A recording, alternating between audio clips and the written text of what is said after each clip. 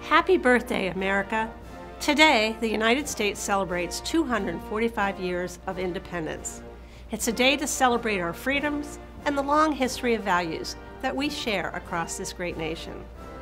Did you know that Frederick County played an important role in the founding of our country?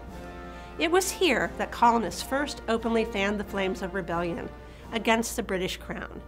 In 1765, Frederick County's judges issued a resolution to ignore the tax set by the British Stamp Act.